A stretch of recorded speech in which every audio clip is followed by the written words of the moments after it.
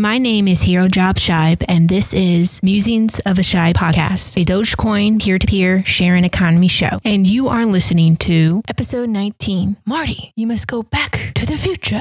On this episode, I will be covering the timeline of the Silk Road, Mt. Gox, Bitcoin, the Bitcoin world, or basically the history of Bitcoin, and all this relating into the Bitcoin price. Is it important to understand the length of time that the Silk Road marketplace existed, its relationship to and interaction to the overall Bitcoin ecosystem, and the relationship to the price of Bitcoin. But before we get into the episode, I'm going to cover some news and some charity shout out. Here's the news.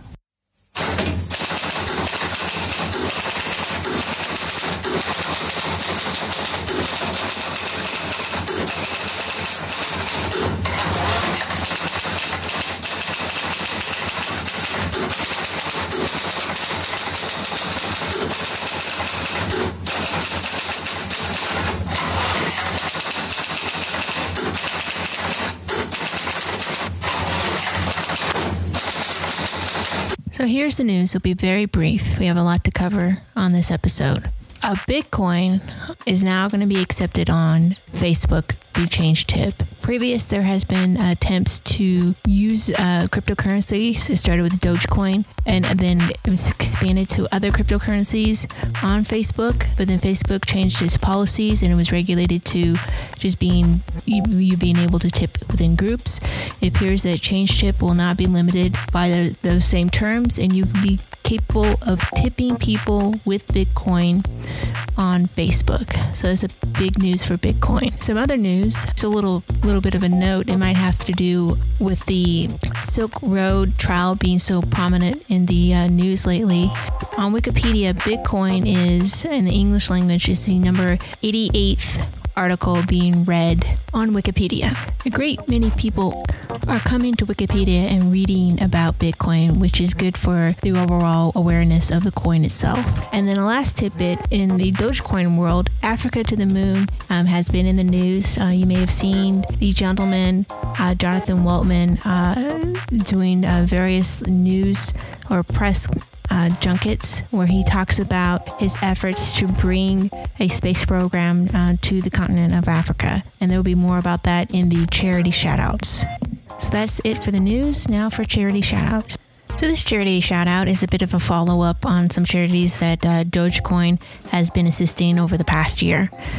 There was a Ghana for medical help. It was a charity effort to help give medical supplies to various hospitals within the country of Ghana. There was like $955 raised in Dogecoin. There has been an update on what was brought, what type of equipment was utilized, and it was just a great little update on how that helped. So the Ghana medical help just came on Dogecoin about 5 hours ago today, and they just updated and shared pictures and basically told what the efforts that Dogecoin has done in order to help bring some medical aid to the country of Ghana. March for Doge has done an update, and their update is in regards to the March for Doge has done an update, and basically what it is they have had to change the place and the time upon which the March for Doge is taking place. And a lot of it has to do with the city of Minneapolis not being able to work with the organization in a timely fashion to make sure that this event can take place. They are moving it to the university, which means that there's going to be an additional cost, but the March for Doge stated that they were going to pay for the additional cost. The event itself may in fact take place indoors instead of outdoors, or a combination of both. I have a link in the show notes about the updates, and there will be further updates as events transpire. But there has been an update about the March for Doge and how it's changing from taking place in the spring and possibly moving later on to almost summertime, it seems. And then Doge for Robots is still accepting donations for their organization. I did an interview with Ray, one of the students that is a member of the 502 Boss Bots team that is accepting donations for supporting their little robot program. There will be a link in the show notes, but you can also go and check out the Google Hangout on my YouTube channel, or you can listen to the audio episode, which will be coming out this Tuesday, January 20th. And you can listen to the podcast version of that interview. And then lastly, Africa to the Moon. Africa to the Moon is a program that is seeking to bring a space program to the state of Africa. Jonathan Waltman or Juno, is the project administrator for the Africa to the Moon mission. Basically what they've done is they went on to Dogecoin, and they've been going around to various news organizations and various grant places, and they are seeking to bring forth an effort to bring a space program, to develop a space program within Africa. As of right now, it looks like there's been quite a bit of Dogecoin donated towards this programming effort. They are doing a crowdfunding program where you can donate to Africa to the Moon. I will have a link in the show notes, but basically it's a foundation for space development. It's coming out of the country of South Africa, and they want to be able to send rockets into space, and particularly they want to be able to land a robot on the moon. This program has a lot of countries involved, and Algeria, Egypt, Tunisia, Nigeria, Morocco, and South Africa all have national space agencies. And basically what they're doing is the African Union Work Group Space has agreed on a draft for African space policies and a framework for developing a draft of space strategy.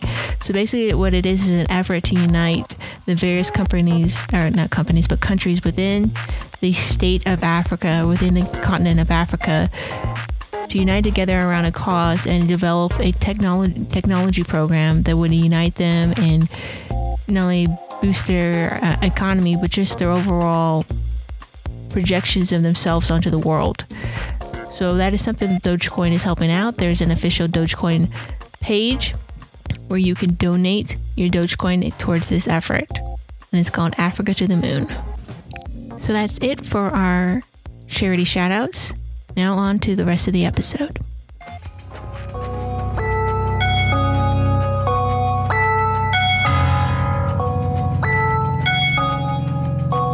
Project Archivist, the podcast that talks about the weird, the wonderful, and the strange.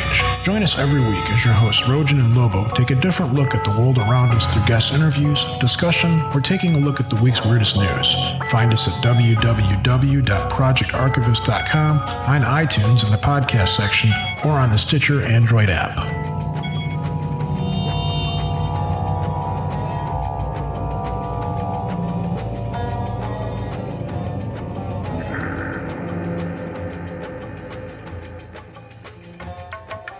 The Silk Road Marketplace was established in January of 2011.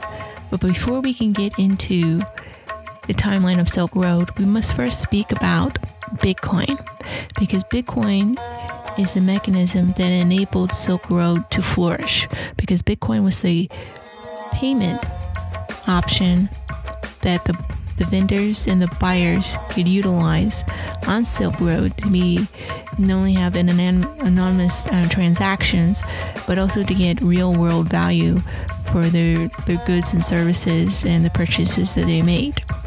So in order to talk about Silk Road, we must first speak about the history of Bitcoin. And Bitcoin began, according to the historyofbitcoin.org, in 2007. Satoshi Nakamoto, the legend,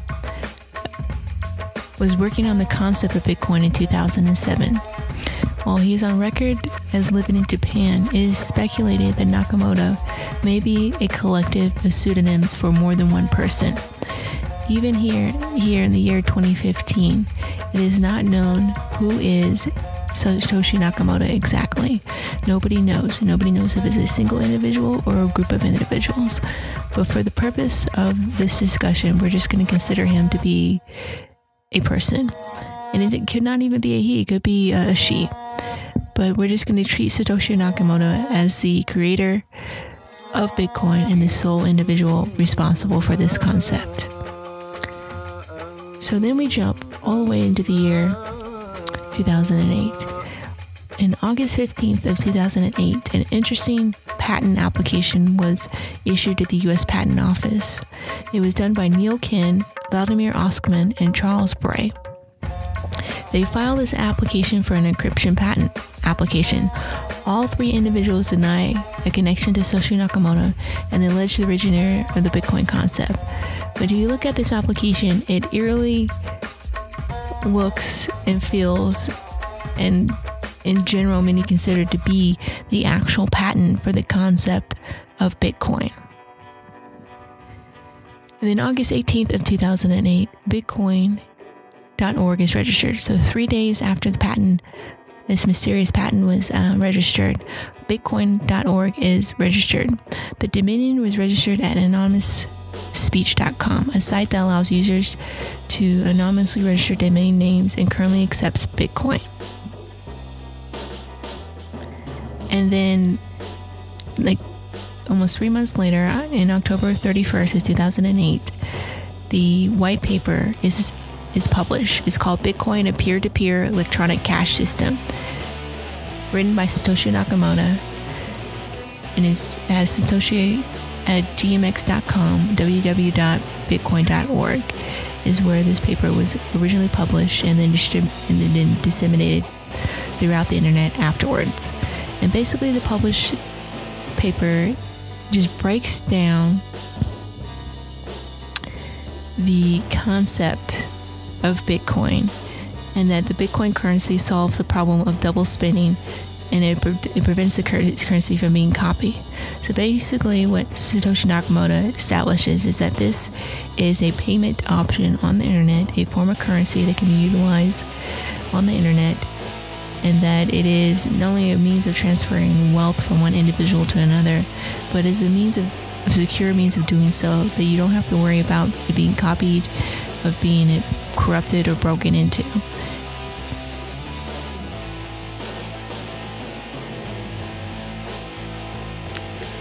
And then January 3rd of 2009, just a couple months right after publishing the paper, the first Genesis block of Bitcoin is created.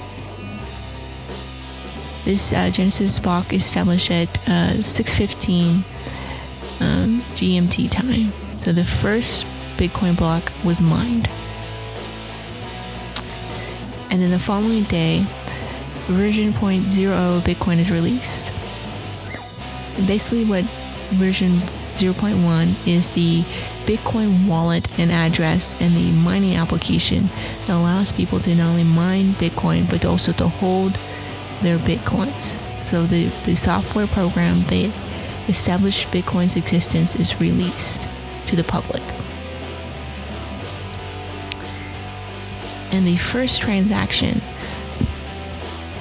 from one Bitcoin being transferred to another individual was done on January 12th in 2009. It came out of the Bitcoin currency, came out of block 170, and it takes place between Satoshi and Hal Finney, a developer of cryptographic activists. So that's the first time that the Bitcoin currency in and of itself was utilized. And this is in January 12th of 2009. And then several months later, in October 5th of 2009, an exchange rate is established. New Liberty Standard publishes a Bitcoin exchange rate that establishes the value of Bitcoin at 1,000, just to make it simple, 13K of Bitcoin equals $1 US. And they establish this by using the equation that includes the cost of electricity to run the computer that generated Bitcoins. So up to this point in Bitcoin's existence in 2009, you could still use a PC or a laptop to mine Bitcoin to generate the Bitcoin coins. This is before the advent of the specialized hardware. And then within the next couple months, there's been an update and then an increase of websites and RC chats devoted towards Bitcoin. And then to begin the new year, another exchange is born. It was born February 6th of 2010. It's called the Bitcoin Market. It was established by DW Dollar as a Bitcoin currency exchange. So at this point in time, there had only been one Bitcoin type of exchange, and now there's another in existence.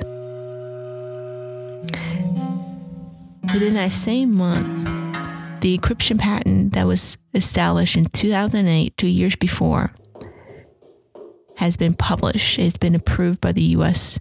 Publishing Patent Office.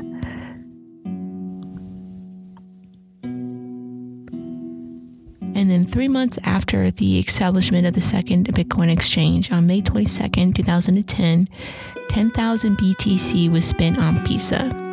This is the first real-world transaction using Bitcoins. It takes place in Jacksonville, Florida. A programmer named Lazaz Hanesi offers to pay 10,000 Bitcoins for a pizza on the Bitcoin forum. At the time, the exchange rate put the purchasing price for the pizza around $25.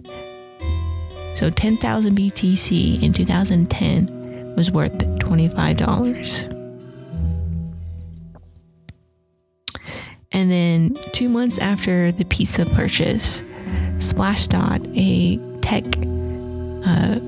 forum and magazine or webpage, published an article about Bitcoin.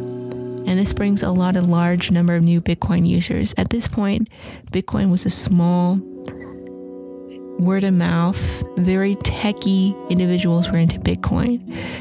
If you were very familiar with computers and RC chats, you may have became aware of Bitcoin, and you could have chose at that point in time in 2009 and the early part of 2010 to join Bitcoin. But at this point, there wasn't really a mass awareness. And this is the first article that speaks about Bitcoin, about this concept of cryptocurrency and the concept of internet money. After the article was released, the price of Bitcoin increased tenfold over a $5-day period. On July 12th, the value of Bitcoin increased 10 times from 0.008 BCTC to 0.08 PTC, which that means is it was very much less than 1 cent in PT before the article was established, and now it's about worth 8 cents in the real world of US dollars on July 12th of 2010. So we're going to go into the price of Bitcoin. Now, CoinDesk, this is where I'm getting this information, does not track the price of Bitcoin prior to July 17th. So after the article was published, it established Bitcoin on July 12th as having a real world value of 8 cents. On July 17th, it had a real world value of 5 cents. And by the end of July 31st, Bitcoin was at about 6 cents. So July 2010, Bitcoin was worth 6 cents in USD. So you had an increased awareness of Bitcoin as a means of payment system and options. And you also had a real world transaction occurring, and more people becoming aware of Bitcoin. Now, another exchange established itself on July 17th, and that is Mt. Gox. Mt. Gox, the Bitcoin currency exchange, was established by Jeb McCabe July 17th, 2010. Now you could exchange your Bitcoin for USD. You can sell your Bitcoin to other individuals who were not capable of mining, did not have the technical savvy to mine, or just simply wanted to purchase the coin outright instead of mining themselves. You could do this now on Mt. Gox. Now, Mt. Gox, throughout the years, and we'll get into the Mt. Gox history, would eventually become one of the biggest Bitcoin exchanges. But it established itself on July 17th, 2010, for the first time accepting Bitcoin. And so over the next few months, various pools were established. There was more mining software being developed to mine Bitcoin. There was an exploit that generated 184 billion Bitcoins. It was a vulnerability in the Bitcoin system. It caused a hard fork. It was corrected and Bitcoin became back on track. That occurred, the hard fork, this vulnerability occurred in August 15th of 2010, but it was corrected. And then you had more mining software established. There was more mining pools that were coming up, allowing for individuals to mine easier. And then in October 2010, the Financial Action Task Force, an intergovernmental group that develops and promotes policies to prevent money laundering and funding of terrorism, published a money laundering using new payment methods, and they warned about the use of digital currencies to finance terrorist groups. So this is the first governmental kind of action in a way that stated that Bitcoin could be used for illegal purposes. So this is the first comment by any government entity on Bitcoin. Mind you, Bitcoin had only existed roughly almost 2 years at this point. It'll be 2 years in January of 2011. And already the government is talking about Bitcoin. So let's talk about that. When the Bitcoin article by the government was released in October of 2010,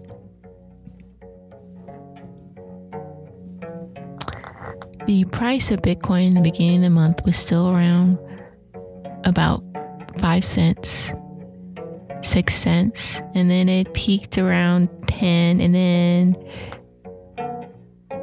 around October 24th, it became 17 cents, and then it dropped some, and then it went back up.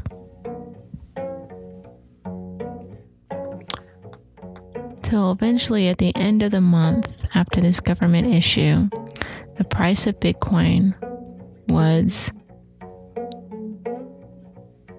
26 cents. So for a single Bitcoin was just a little bit over a quarter.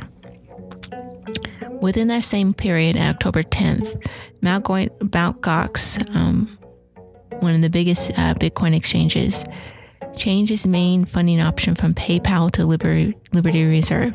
So you could no longer, at that point in time, use PayPal as a means of purchasing Bitcoin. You could use Liberty Reserve to do so on the Mt. Gox website. Another important thing that happened in October was the first escrow transaction takes place. This is important because it establishes that the Bitcoin is now beginning to operate in the same financial manners that your dollar does, or your pound, or your currencies in general do. And just like in the real world, you now in Bitcoin, you can have an escrow. And the first escrow transaction took place between Dalabo D3 and Nanotube. And they had used an individual named Themos as a means of holding the escrow. So they had Diablo D3 and Nanotube had a transaction between the two of them, to themselves, and they used Themos to hold the funds until their business was conducted and they both were satisfied and the monies was released. And that's the first time an escrow transaction would take place. Now here in the year 2015, escrows are done in the use of software, and soon they're going to be embedded in a lot of different Bitcoin wallets and cryptocurrency wallets. But at this point in time in 2010, that had not yet happened, and it was done on an individual basis. And then in November 6th of 2010, calculated by the multiple number of Bitcoins in circulation by the last trade on Mt. Gox, the Bitcoin economy exceeded $1 million. So the entire existence of Bitcoin up to this point, if you count up all the coins, they were all worth $1 million in USD. At this point in November, the price of Bitcoin for a single Bitcoin was 50 cents.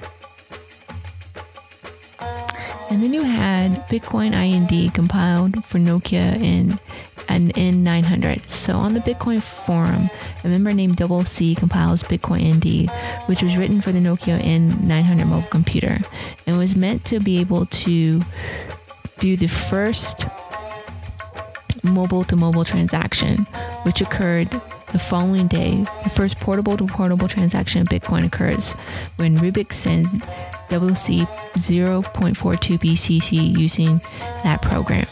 So this is the first time that a mobile application was allowed, which makes it on par to what was already occurring in the real world when it comes to the use of credit card applications and the various Apple Pay and Google Wallets that are coming along, that this was happening with Bitcoin. And then it brings us up to the point of January 2011. This is when Silk Road was established. Now, January 2011, the price of Bitcoin. Now, Bitcoin in the beginning of January 1st, was worth 29 cents. And it crashed down. At the end of January, after the establishment of Silk Road, Bitcoin was at 69 cents. And then I'm going to make one more price point before I go into the history of Silk Road.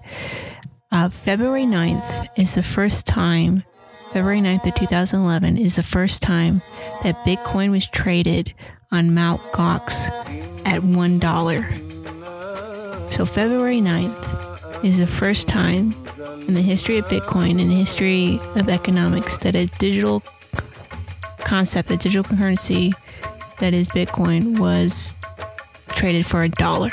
So one Bitcoin was equivalent to $1 US. Now, I'm not making the supposition or the connection that Silk Road is responsible for the increase and almost tripling of the value of Bitcoin from January 1st to February 9th. Why I'm making this point to demonstrate that you can give a kid a nickel and a kid will be happy. You can give him a quarter or some pennies and he's happy to have a quarter or a penny. But for an adult, even if you give a kid a dollar, a kid's going to be ecstatic. But for adults, we deal with dollars, not cents. And when something that is on the internet, something that is this concept that is Bitcoin, is now, after almost a little bit of a year and more and some change of existence, is now worth $1, people are going to use it. It ties in with psychology. It has value. It has meaning. And this helped fuel the possibility of Silk Road to be a good e-commerce place. With the establishment of Silk Road, and it was not the only business out there that accepted Bitcoin for goods and services, but for Silk Road, for them to accept Bitcoin, this anonymous cryptocurrency, this payment system that you couldn't track exactly or completely using the conventional methods that people know to track Bitcoin. You can't necessarily track down users. There's a lot of effort that has to go into finding individuals and people. And even if you find that individual or person, to establish the fact that their Bitcoin address that holds those Bitcoins in it is theirs is very hard to do. You would have to have the private keys. And if you don't have the private keys, you can't access that Bitcoin address, and you cannot establish the fact that that individual owns that Bitcoin address. And so now we're going to go into the history of Silk Road, because with the establishment of the concept of Silk Road, January 1st, 2011, the beginning, an unknown individual using the alias Altoid begins posting on the internet forums, Shumari.org and Bitcoin.org, advertising a hidden Tor service like an anonymous Amazon.com. Both of these early posts reference Silk Road 420, a WordPress.com that is no longer in existence. So this is when the talk of Silk Road was being established. And after being established, it took about a couple months for the word of it to be spread. A message appeared on Bitcoin Talk In one message, a poster revealed that Silk Road had been operational for 3 weeks, with several sellers and buyers completing 28 transactions. All of this was done on the Tor server system of Silk Road, and the payment method was Bitcoin.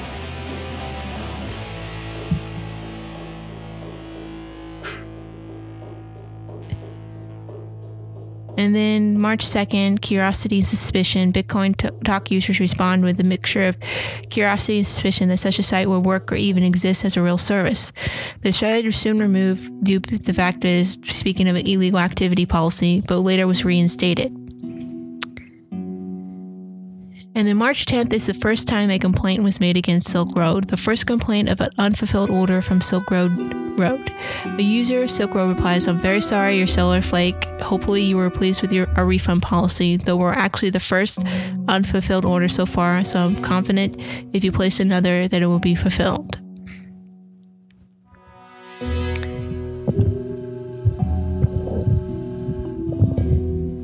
And then some talk began to be used in reference to Silk Road through the various forums and posts circling around Bitcoin, all the Bitcoin talk and Bitcoin forums talking about Silk Road and its implications, and the fact that they're out there on the Tor network exists a place if you're able to buy drugs anonymously over the internet. And not necessarily as a killer app for Bitcoin, but I don't know what is. And this thought comes from Psychodelish Muse on Silk Road.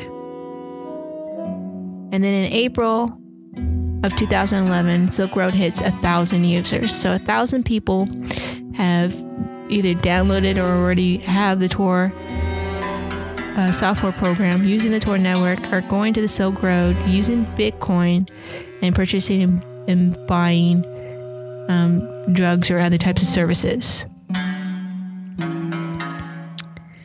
And then in June of 2011, Silk Road hits the mainstream. The outside world begins to discover Silk Road with articles in the mainstream press and somewhat a predictable reaction from Silk Road. So an article was written about Silk Road, and then an official forum was formed through the Tor network where people were able to discuss Silk Road. That occurred like 17 days after news articles started popping up about Silk Road. And the official Silk Road forums first appeared on Tor to discuss issues specific to the site and its users. This is where the Dread Pirate Roberts makes his first post under the username Silk Road. This is the name used as a mouthpiece of Silk Road until February 2012. Now, DPR, as I established earlier in the episode, is the administrator of Silk Road and the individual that controlled the mechanisms for the Silk Road running the website. And the government is alleging that DPR is Ross Ulbricht. And Ross Ulbricht has established that while he created Silk Road, that he is not DPR and that he had given up control of both Silk Road and any association to DPR. But this is the first time that the DPR made an appearance under the username Silk Road. Now, if you look at this is June 18th of 2011. So if we look at the price of Bitcoin at the time, in the beginning of June, had peaked at $30, June 9th, and went through some fluctuations. And by the end of June, it was down to $15.44. It started the beginning of June 1st, at $8.58, peaking at the highest point. It was peaking at $31.48, and then dropping back down to $15.44. So the value of a single Bitcoin has risen from the beginning of when Silk Road established to being 29 cents till it being around $15.44 around the end of June. And at this point, this is when Silk Road is started garnering some media attention, and individuals that were not tech savvy and were not familiar with either Bitcoin or Tor were now approaching Bitcoin and the Tor site and seeking out Silk Road for the purchase of, illegal narcotics. And so Silk Road's awareness level has elevated. Meantime, in the history from the beginning of when Silk Road was established and all the way up to June when Silk Road began to receive some media attention, there has been some big moves within the Bitcoin world. You had the government starting to talk about Bitcoin. Let's see. You had Mt. Gox. So January 28th of 2011, 25% of the total Bitcoins were generated.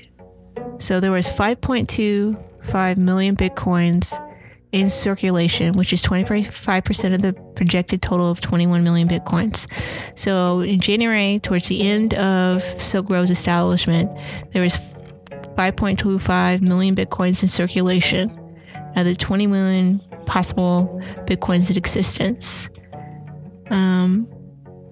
Following the coverage of the fact that Bitcoin was now worth $1, Bitcoin.org had been reached out by Slashdot and Hacker News, and along with buzz on Twitter, the site almost crashed due to the increase in traffic.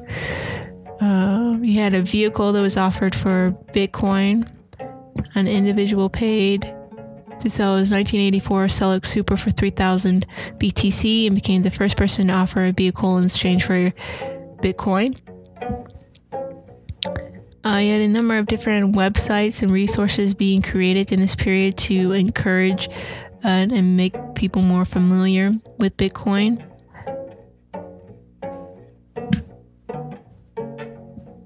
Bitcoin market in March of 2011 gets a major update. The Bitcoin market website reduces the minimum trade size, permits trading 24/7, and helps ensure that payments are made for executed trades. March 6th of 2011 is when Mt. Gox is sold. Jeb McCaleb sells Mt. Gox to Japan's Taiwan company. A new high of nearly 900 gashes a second total for the Bitcoin network computation speed is reached. So that's how much computing power was needed to complete the Bitcoin network at that time. Speculated. So basically what happened is that Jeb McCaleb sold Mt. Gox to Mark Karlopoulos. I can't never pronounce his name, but Mark Karlopoulos, the Mt. Gox guy, the one that's in trouble for Mt. Gox. That's when the sale occurred, and he became the owner of Mt. Gox.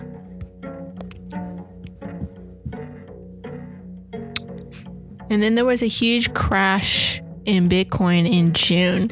So Silk Road receives a lot of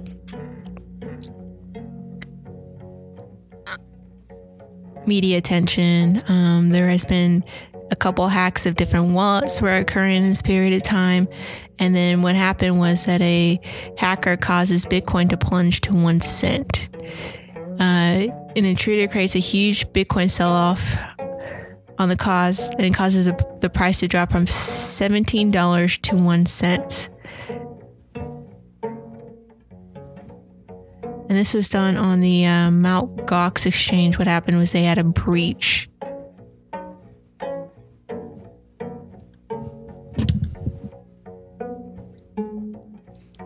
And it caused a panic within the Bitcoin world when this happened.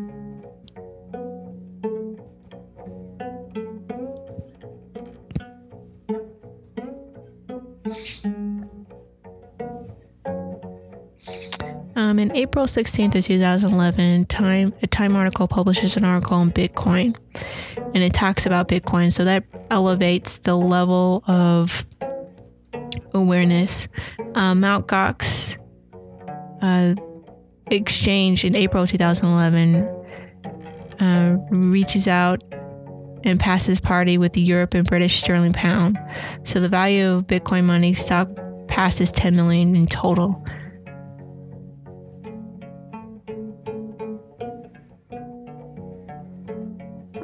The coin's second life, Litens, becomes the first market to trade Bitcoin against virtual currencies. So if you were a second life user, you could trade Bitcoins for Litens. And then basically difficulty really reaches. There was a breach in June of 2011. Again, from Mt. Gox. Cause a bubble.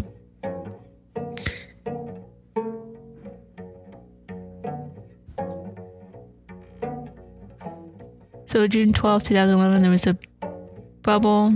The largest theft of Bitcoin on the Bitcoin round. Alvin claims that 25,000 BTC was stolen from his wallet. At the time, the exchange rate was about almost close to $375,000. So Bitcoin becomes, there's increased awareness of Bitcoin. There's all these different companies coming into the space, all these different types of people. There's hacks, there's hackers, there's people stealing from one another. It's being associated with a lot of different people. June 19th of 2011 is when the major breach at Mt. Gox occurred, where their leaker names were out, people's emails and addresses and passwords were compromised, and that's caused it caused a sellout, and it forced the price down from $17.51 to a penny. So, and different companies, bowed in and bowed out. BitPay, which is now a major e-wallet, launches itself on the smartphone June 29th of 2011. This allows for people to use their mobile devices to store and trade and sell their Bitcoins.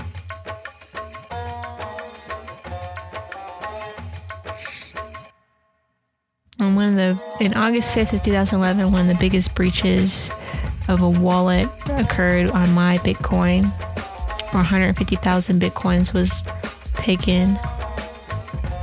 The first conference in Bitcoin occurred in August in 2011.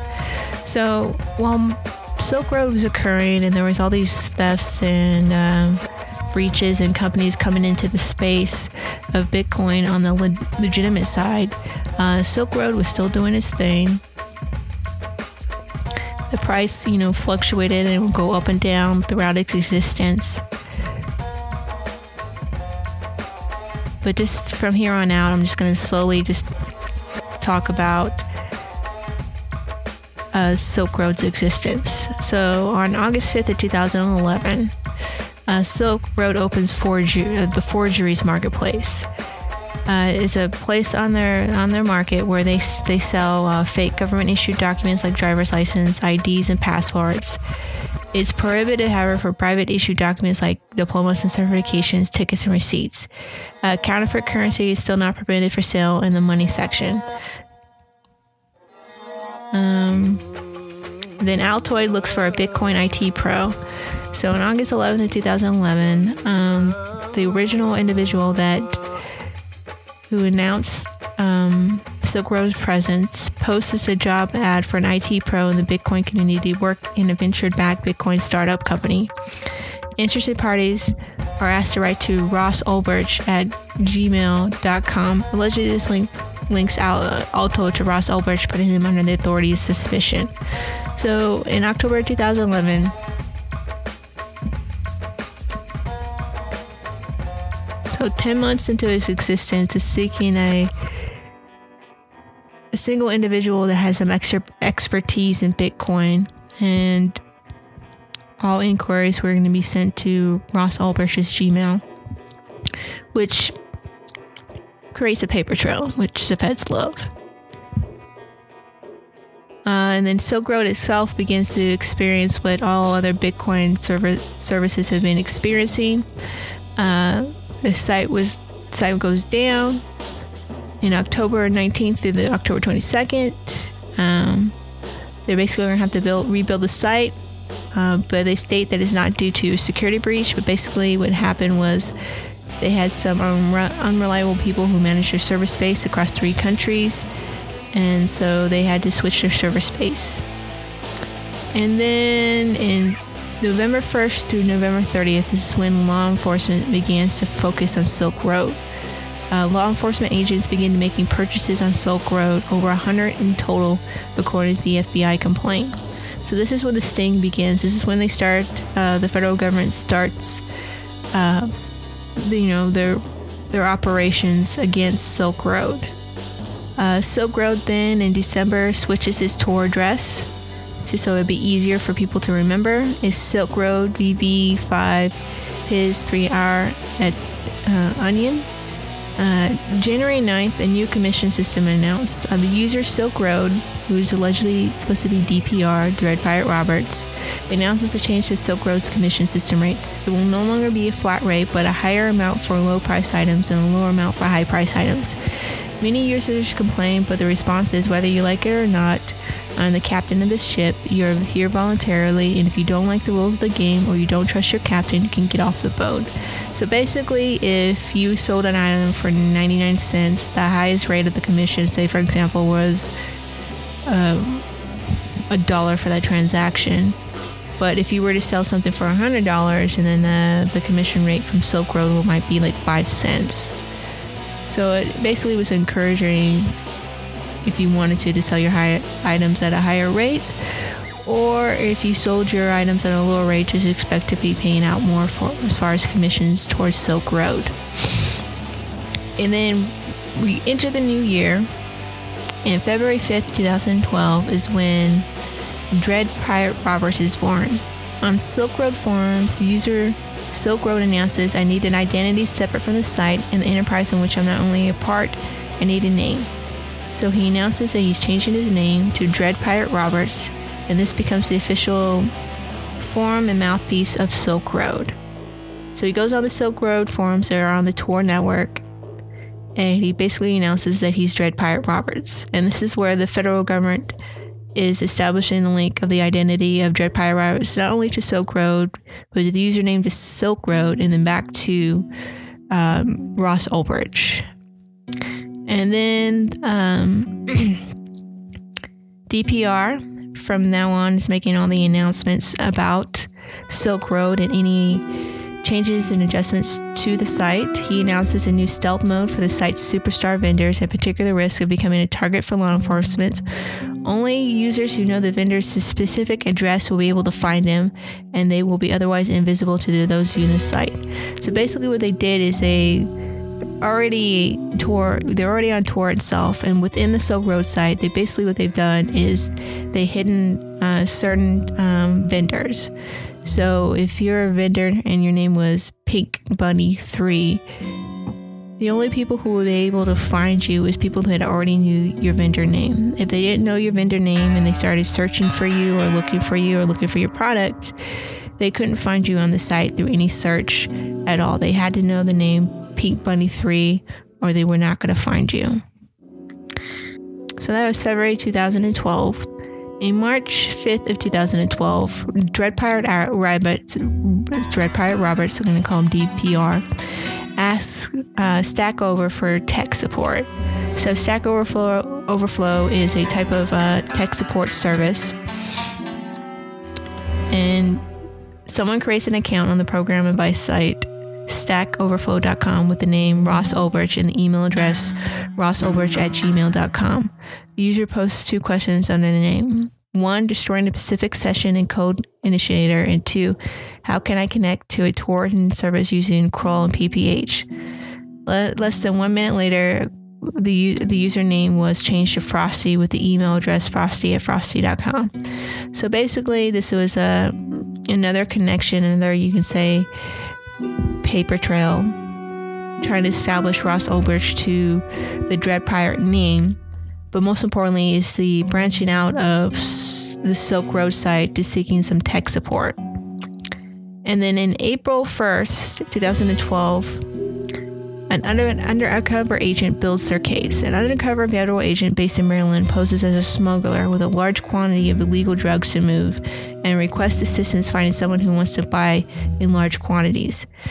So he contacts us through the Silk Road site, and communications continue for the rest of the year into January 2013. This undercover agent is how the federal government was trying to build their case beyond just purchasing off the site, associating, individuals from the site Silk Road, in particular Ross Ulbricht, and building their case using this undercover agent.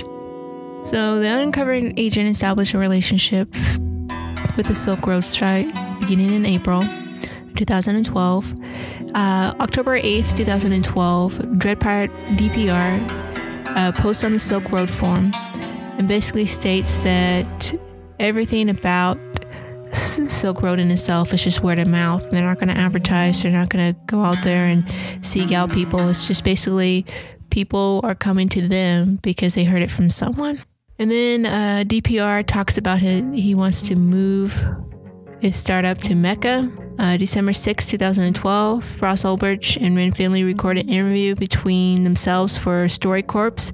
They discuss what it means to move from a place like Austin, Texas to San Francisco and was like to be there at this point in time. They feel San Francisco is a mecca for startups, more so than Austin. And in this interview, Ross Ulbricht describes his relocation to San Francisco around September 2012. This is important because the feds are going to use this as establishing Ross Ulbricht to Silk Road because of all the IP addresses and all the technical information and data is generated from this area from San Francisco. And then beginning of January 1st, almost 2 years after Silk Road has been established, the other undercover agent that has been establishing his relationship through the Silk Road makes his move.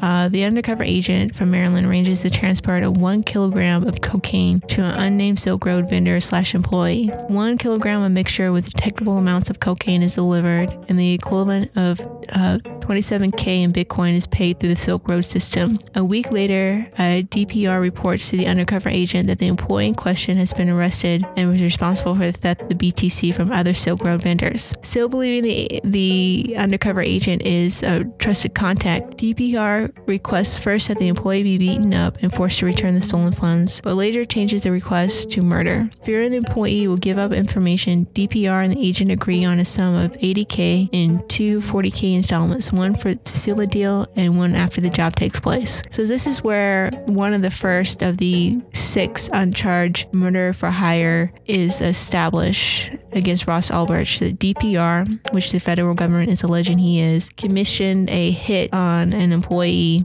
for stealing money and basically for getting caught. And then through January 1st through February, this is when Silk Road gets a competitor. It's called Black Market Reload. It gains 16,000 new registers and claims to move more items than Silk Road and has fewer scruples. So basically allows more categories than Silk Road, like the Silk Road prohibits like weapons and bans assassination only because of tendencies to attract scammers. So they have more different categories that Silk Road won't touch, but Black Market Reload is going to do it. Just like in regular commerce, Silk Road has competitors. People are going to go after each other. February 8th is when the same undercover agent, through March 1st, begins communicating with DPR, and the agent suggests that the hit is arranged and taking place with an employee tortured to return to Bitcoins and then murder. DPR requests a video or photo as proof, and the agent responds with staged photos saying the victim's body was completely destroyed to eliminate evidence. DPR says, "I'm just pissed I had to kill him, but what's done is done, and I just can't believe he was so stupid. I wish more people had some integrity." So this is just linking DPR, that identity, to murder. The case for murder for hire, the undercover agent faked the employee's death, who was in federal custody at this time. And then March 13th of 2013, a Silk Road vendor known as Friendly Chemist begins sending threats to DPR via the Silk Road's personal messaging system, saying he has a long list of real names and addresses of Silk Road vendors and customers. He obtained them through hacking into the computer of another large Silk Road vendor. Friendly Chemist provides proof and threatens to publish the list online unless DPR gives him $500,000, which he says he needs to pay off his narcotics supplier. DPR seeks the narcotics supplier and requests the narcotics supplier mention contact him directly instead to work something out. 5 days later, Silk Road user Red and White contacts DPR claiming to be the said supplier. DPR, March 26, makes an offer. We should talk about doing business. Obviously, you have access to illicit substances in quantity, and we are having issues with bad distributors. If you don't already sell here on Silk Road, I'd like you to consider becoming a vendor. Red and White responds that he would consider it if Friendly Chemist meets with him and pays off his debt. March 27th, this is where the second murder for hire comes from. In this case, DPR writes back, in my eyes, Friendly Chemist is a liability. I wouldn't mind if he was executed. He proceeds to give out some personal information, saying Friendly Chemist lives in White Rock, British Columbia, Canada, with a wife and 3 kids. DPR has let me know if that would be helpful to have his full address. So DPR orders his second hit through Silk Road on March 27th through 2013. March 29th, the blackmail escalates. Friendly Chemist writes again, threatening to release the names of 5,000 users and 2 dozen vendors if not paid within 72 hours. DPR says to Red and White, I would like to put a bounty on his head if that's not much trouble for you. And later says it doesn't have to be clean. And then March 30th, Red and White offers to perform the job for $150,000 or $300,000 depending on if DPR wants it clean or not clean. DPR complains, politely suggesting that he previously had a clean hit done for $80,000. They eventually settle for BTC of $1,670, which at the time was $1,670 BTC, which at the time was $150,000. Red White claims the job is done, and DPR requests sends a photo of the victim.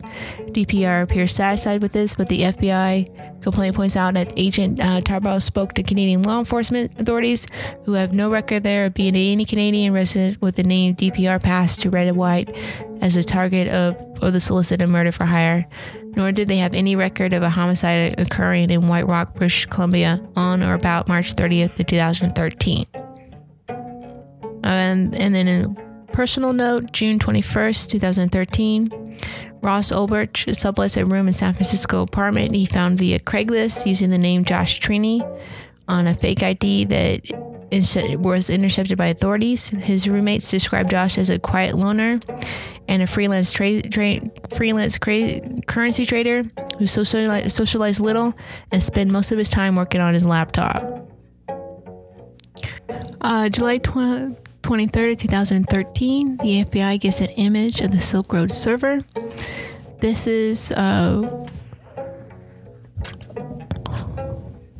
image of the server was made by someone in a certain foreign country where the server resides and provided to the FBI.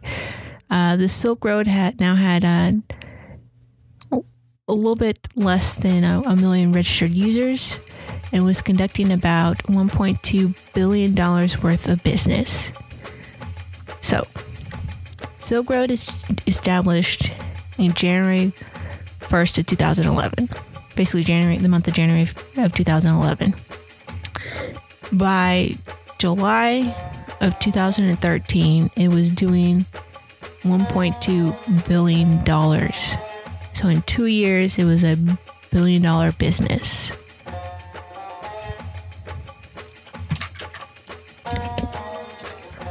So July 24th through 2013 to July 31st through 2013, Ulbert is confronted at his San Francisco apartment by the Department of Homeland Security officials after they seize a shipment of fake IDs bearing Ulbert's photo and the alias he uses to rent his room.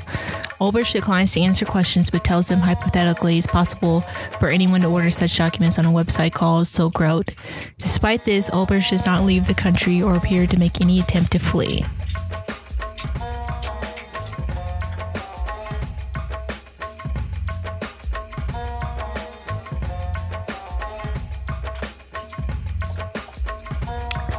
August 14th, Dread Pirate DPR tells Forbes on being hunted.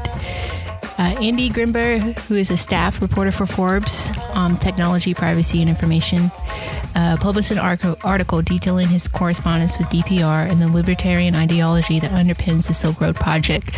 DPR acknowledges that the highest levels of government are hunting me and seems determined to spread his message to a wider audience while protecting his identity. At this point, the management of Silk Road is a collaborative effort. It's not just me making sure Silk Road runs smoothly. So while I make the final calls, I don't have 100% credit for any of the innovations on Silk Road, DPR says.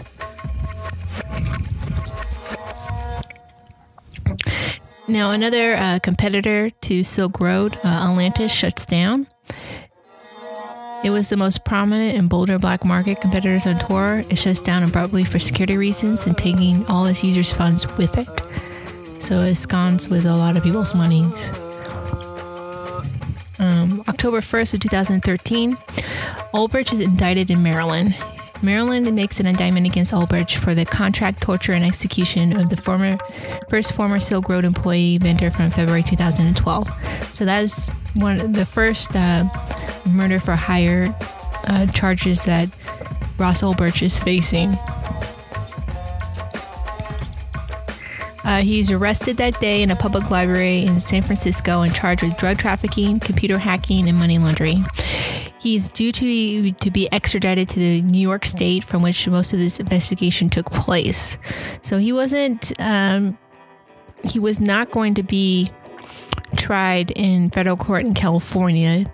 He was going to be tried in New York because that is where the FBI investigation is taking place, which is smart on the Fed's end because back east has a far more conservative stance when it comes towards drugs and a greater lack of understanding of the internet. So that was smart on the Fed's case for them to have the entire investigation taking place back east versus taking place in California, where the California or any of the western states have a laxer view on narcotics, but more importantly, they have a greater understanding of how the internet and technology works. And say someone from back east. October 2nd, Silk Road is seized by law enforcement. Silk Road is shut down and replaced with a splash page declaring that the hidden site has been seized by the FBI in conjunction with the IRS, the Criminal Investigation Division, ICE of Homeland Security, and the DEA. So a bunch of alphabeted soups of federal investigators shut down the site. Bitcoin value crashes when the news of this happens. One Bitcoin, which was trading at $125, goes to a low of $99. And this is attributed to the direct response of the arrest and the seizure of this site.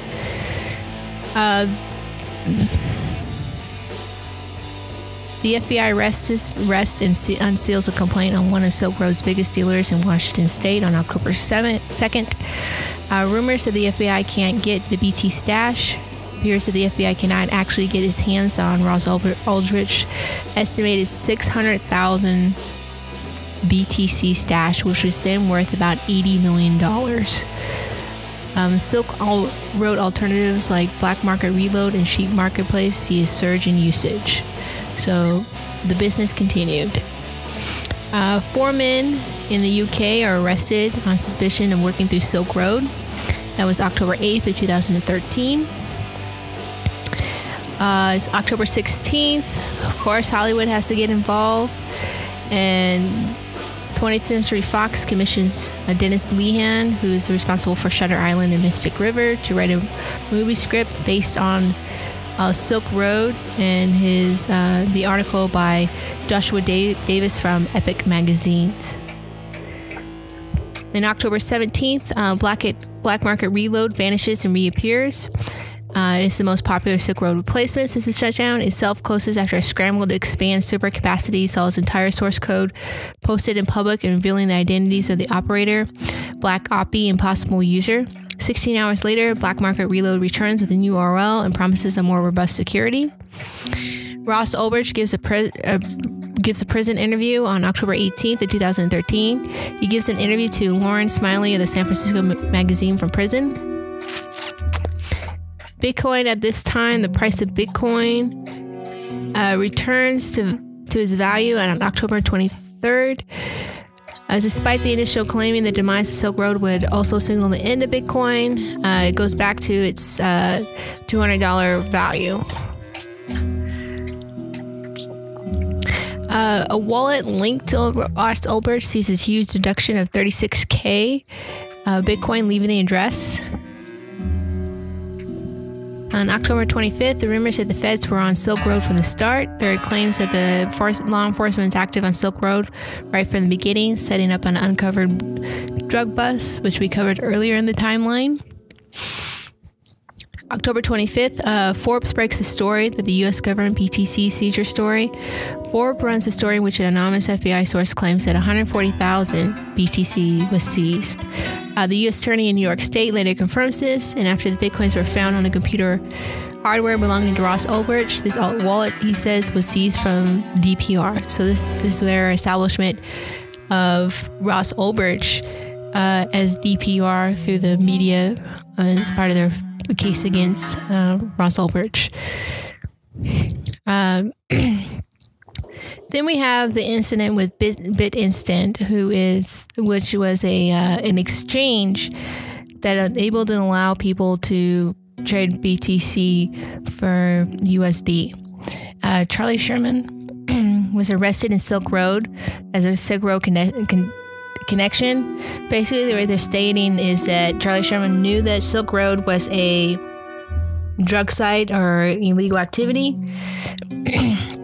that he deliberately ran an exchange function off of Silk Road for USD. He went by the vendor name of BTC King, and basically he eventually was charged for money laundering, and he eventually would plead to this later on to the year and receive a 2-year sentence.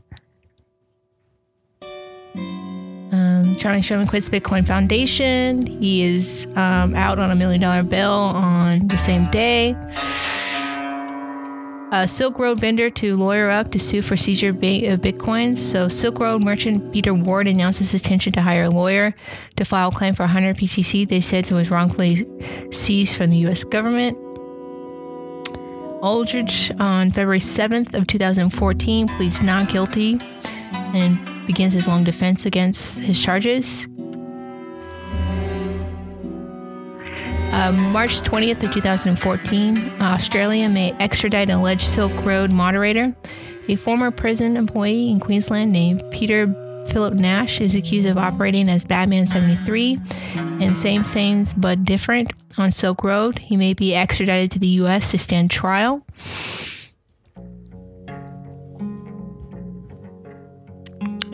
Play about Silk Road seeks funding for Bitcoin on May 21st through 2014.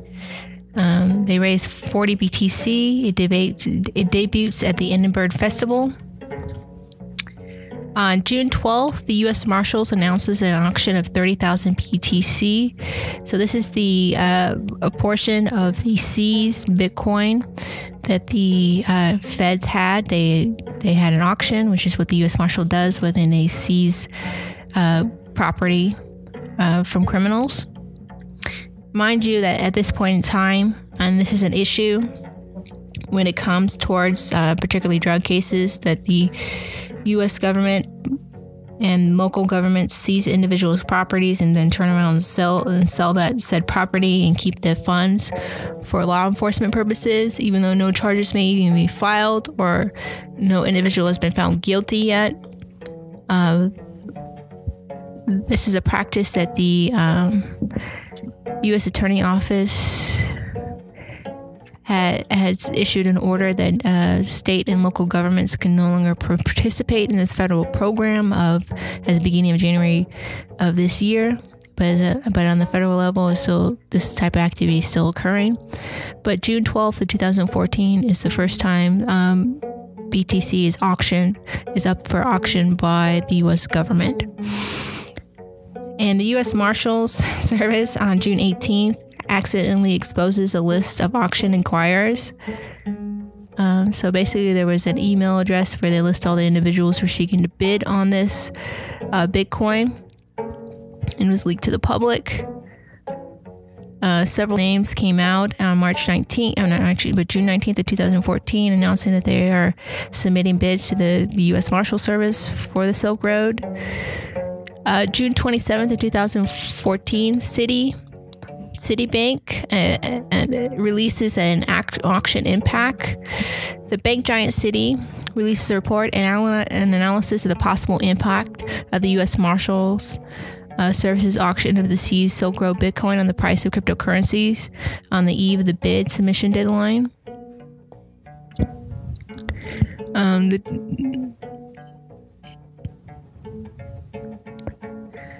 June 29th, Barry Silbert, he is the owner of Second Market, which is a Bitcoin company. He reveals that he is making a bid, and he confirmed that he's using a syndicate model, which is a bunch of individuals gathered together to purchase and make a bid.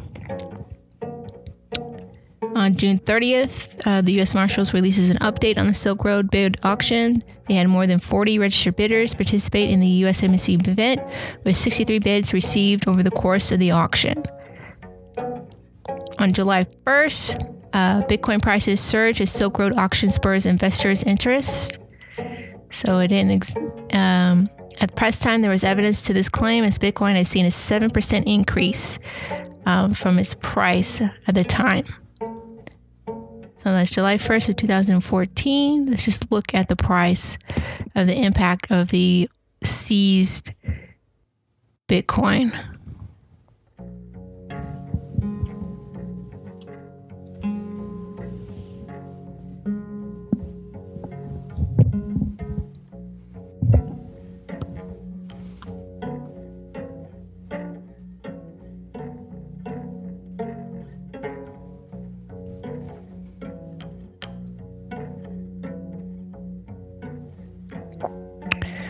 So as of July, one single Bitcoin was $640, and it went up 7% as a result of the announcements about the auction to $652 and some change.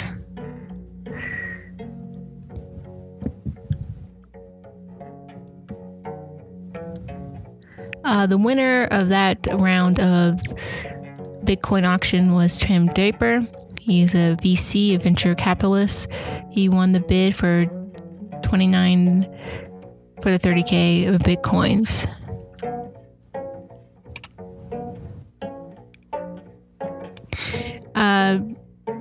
The July 3rd, there's an article that appears that the spike in Silk Road interest is no boon for Ross Ulbricht's defense fund.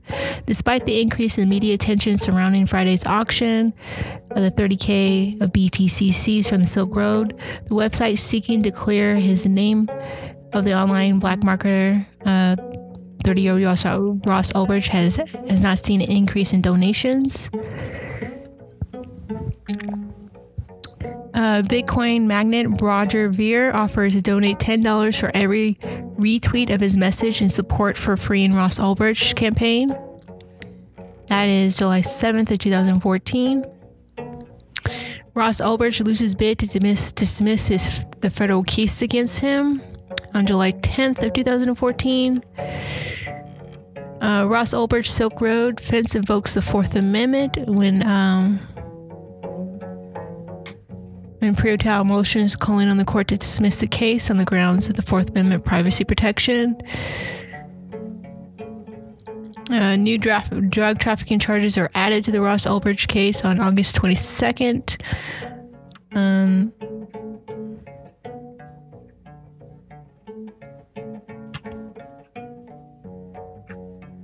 August 30th, Charlie Sherm hopes to walk free after guilty plea. This is when he begins to make his plea agreement, which is something he did do. He forfeits $950K to the U.S. government as part of his plea agreement. And basically what it is that he pleads guilty to aiding and abetting an unlicensed money transmitting business. Ross Ulbricht on September 5th pleads not guilty to the new drug charge is laid against him. On September 9th, 2014, the FBI said that no illegal techniques were used in the Silk Road investigation. The U.S. government's case against accused Silk Road ringleader Ross Ulbricht takes an important step forward with the FBI release of new information relating to how it allegedly discovered the infamous online black market. September 15th, 2014, Silk Road 2.0 is hit by a sophisticated DDoS attack. The online black market Silk Road 2.0 experiences a DDoS. So basically, it was DOSed, which eventually leads to it being shut down. October 3rd of 2014, Ulbricht seeks a pretrial hearing to challenge an FBI claim. This is a lot of legalese about him, fighting his battle against the federal government. The court delays Ross Ulbricht's Silk Road trial until January 2015. And that brings us up to now. It is in its 6th day the trial is occurring.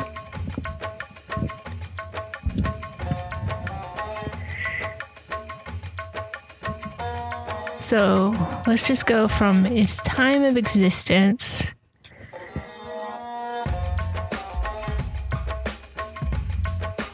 which ended in October of 2013.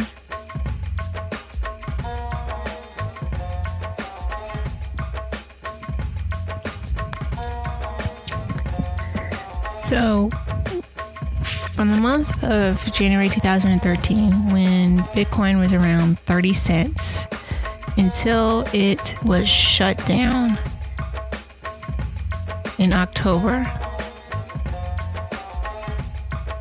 the price of Bitcoin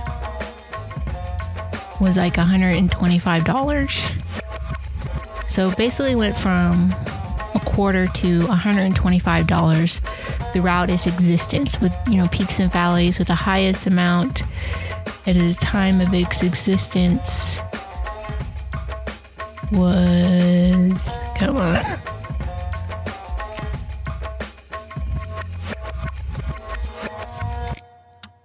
it had jumped up to 200. Look.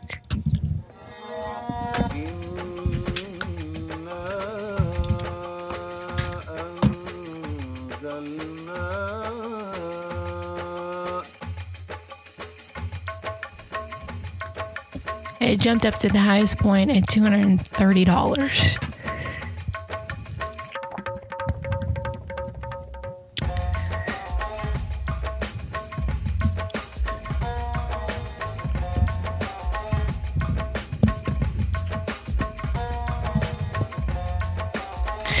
Now, while Ross Ulbricht was going through his process of legal battles and issues, Mt. Gox was collapsing around the same period of time.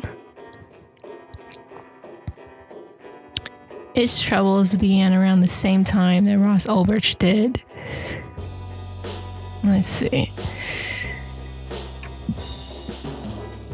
So the same year that Ross or Dread Pirate Roberts or Silk Road began to be infiltrated by the feds beginning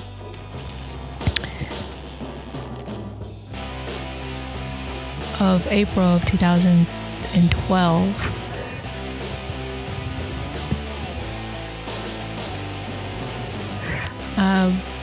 Mark Karolopoulos, I cannot say his name, so Mark K., the CEO then of the largest Bitcoin exchange.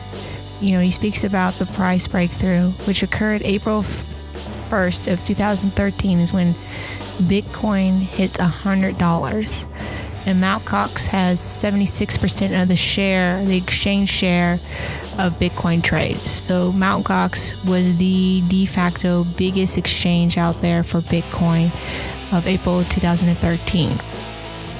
And it's the same month that the undercover federal agent begins to infiltrate and pose as a smuggler on Silk Road. So I'm just going to go through some key points, because at that point, April, $100 is a lot of money for a single Bitcoin. So April 24th is when a DODS attack occurred on Mt. Gox. It failed to instill fear in the market, but they did get away with some coin in 2013. Mt. Gox announces its delay of support for Litecoin. It had initially planned to, but it was delaying its plan. This is when some legal issues began to occur.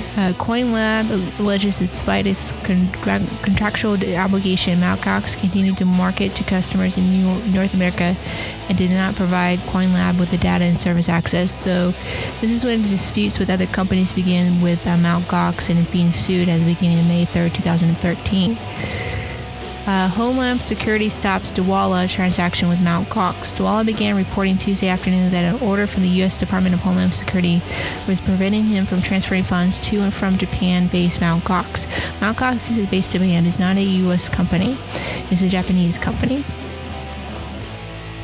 And then the DHS used a warrant to seize a 7-page warrant affidavit by a special agent of the HS stated that they probable cause to believe the contents of a specific Dwolla account are subject to seizure and forfeitures under U.S. law.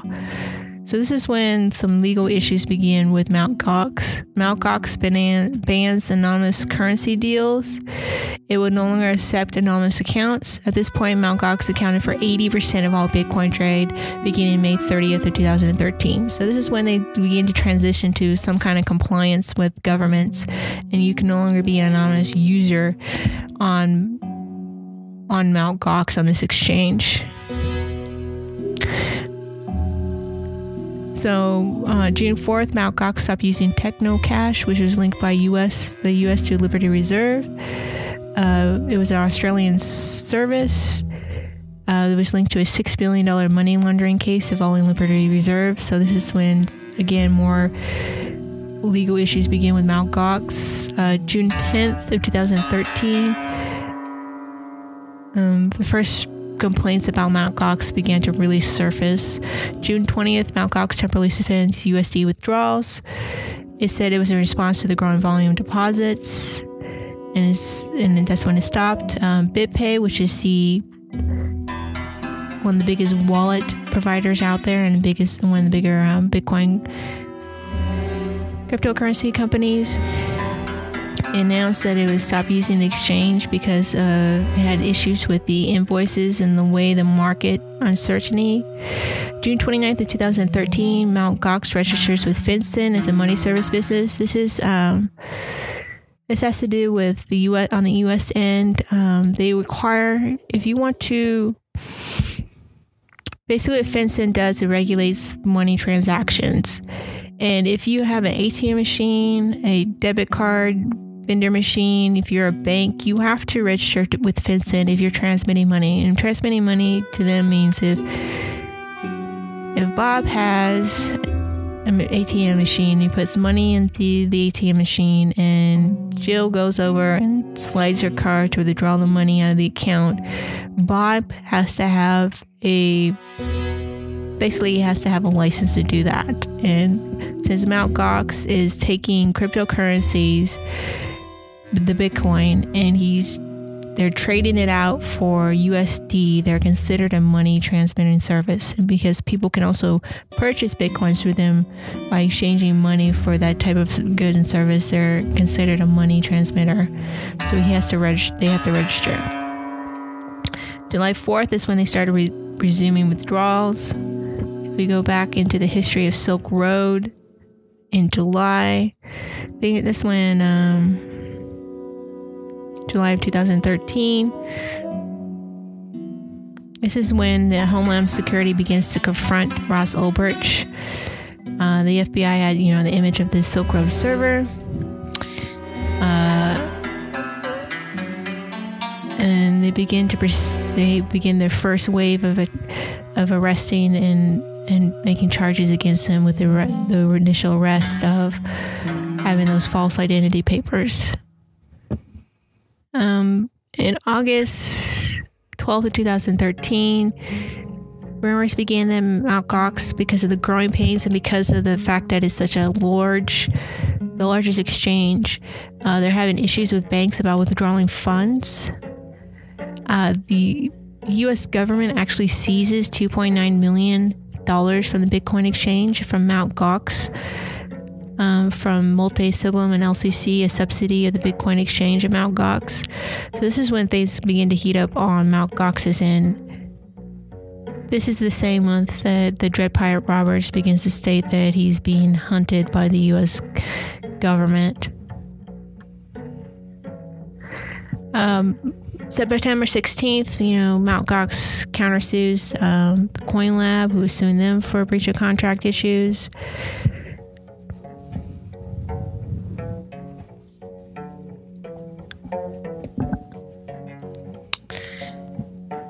And then a month after Ross Ulbricht is arrested, which was October 1st, 2013, and then Silk Road is soon seized after, BTC China beats Mt. Gox and Bitstamp to become the world's #1 Bitcoin exchange. So the Chinese market becomes a very huge market, and it is having a greater volume of Bitcoins passed through it in that week compared to Mt. Gox and Bitstamp. And then this is when really serious issues begin to happen.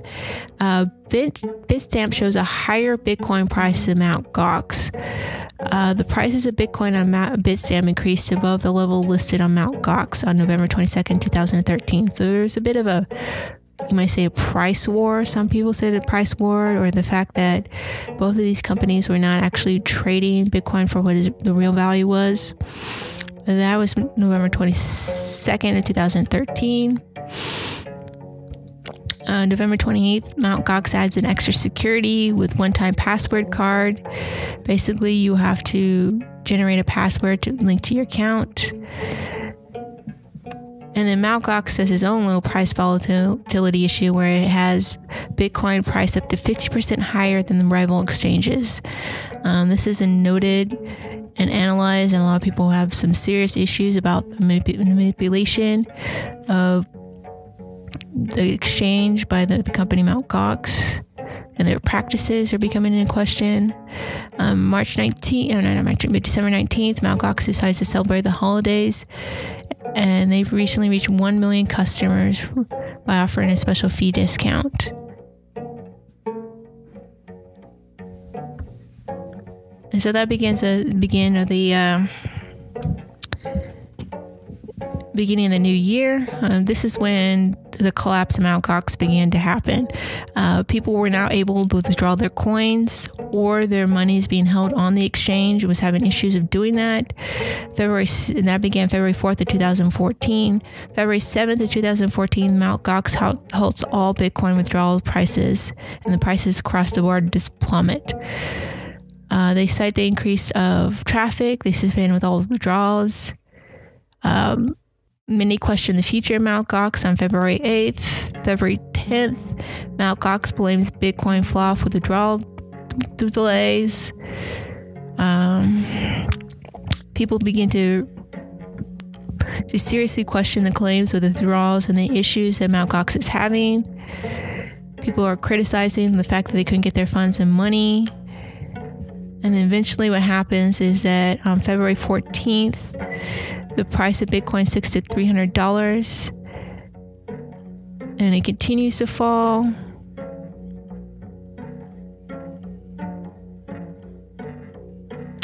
And then Mt. Gox announced on February 15th that it wouldn't allow anyone to deposit any Bitcoins on its site.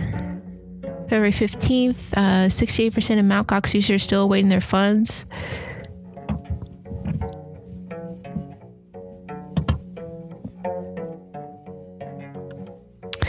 It's still having issues. The 17th, on February 20th, the price hits $135 on Mt. Gox, which is different from all of the exchanges. Mt. Gox, the price falls below 100, its lowest level since July of last year.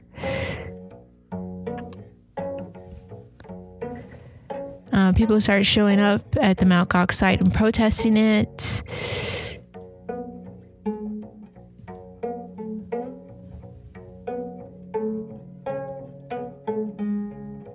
And then Mt. Gox halts trading on February 25th of 2014.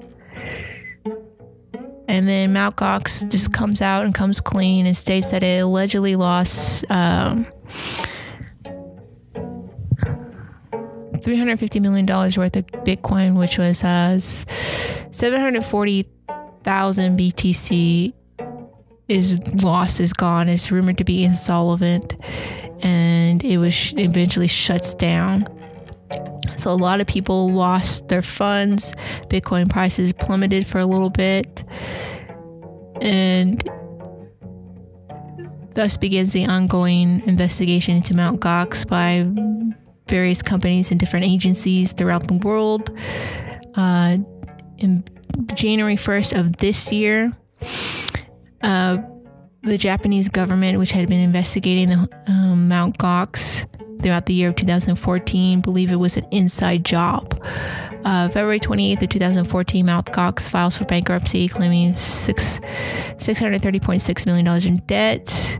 They admit that they lost the Bitcoins, and the company lost 100K of its own Bitcoins. But as of January of this year, the Japanese government believes it was an inside job and that it wasn't any hacking or any issues, any malleability issues or any software issues, that it was an inside job that stole the customers' funds.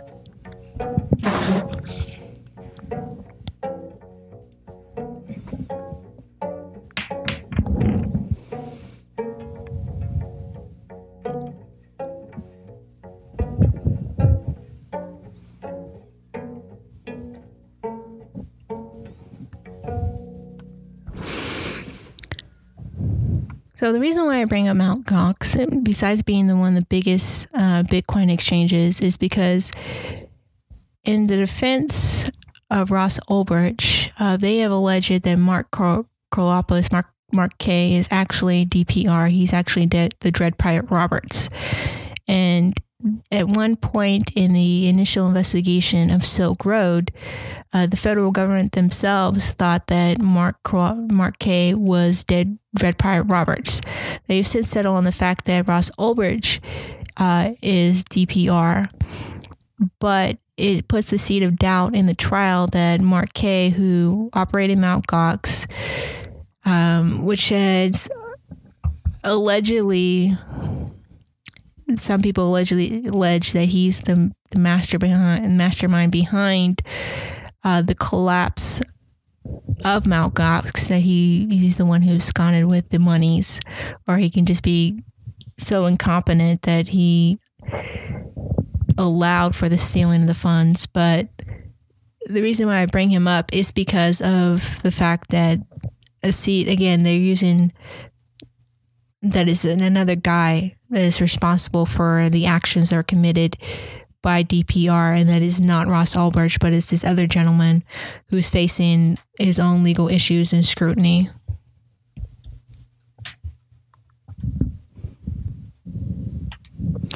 So just kind of sum up this entire timeline in this episode in a quick little nutshell. Satoshi Nakamoto had the idea of Bitcoin in 2007. He then, in the year 2009, released that concept to the world in January of 2009. January of 2011, Ross Ulbricht, who admitted to creating Silk Road, created Silk Road, within 2 years, a little bit more than 2 years, on October 1st of 2013, when the site was shut down, his site generated at least $1.2 billion allegedly by the government in narcotics trade, with Bitcoin as the primary means of payment for those goods and services. That's how people got paid. That's how people were purchasing goods and services on that site. $1.2 billion in 2 years was generated just in that site alone through Bitcoin sales for USD. That's what the Bitcoin did. That's what Silk Road did. And now Ross Ulbricht, the creator of the Silk Road site, is facing 30 years to life with the charges he's facing for creating the Silk Road site and the alleged crimes that he is allegedly having committed. That's just amazing. But what's the most amazing part, and I'm going to save that for the third episode, is just the extent that the federal government so aggressively went after Ross Ulbricht. I mean, from within a year's time, within months really, from the conception of Silk Road and it being out on the internet, the federal government just targeted Silk Road. And it's important to understand why and what that means for personal freedom and the use of Bitcoin in itself. But again, that's going to be part of the third episode. So I'm just going to end it right here. I'd like to thank you for listening. Thank you for listening to my show. You can find me, Hero Job Shibe, on the Twitter at Musings of a Shibe. You can find me at Google Plus as Musings of a Shibe. You can also find me on Facebook as Hero Job Shibe or Musings of a Shibe. You can also click on the show notes and look into the links and click directly onto those links. You can find me on my webpage, which is Musings of a Shibe at wordpress.com, the subreddit Musings of a Shibe podcast. You can also email me directly as Musings of a Shibe at Outlook. You can find the show and listen to the show on iTunes, Mixcloud, SoundCloud, Stitcher, TuneIn Radio, CryptoBucket, and SFXIO. You can also find Nerdist Podcast, me at Nerdist Podcast Coalition Group, a great podcast coalition on the Facebook. Thank you and have a great day. To the moon.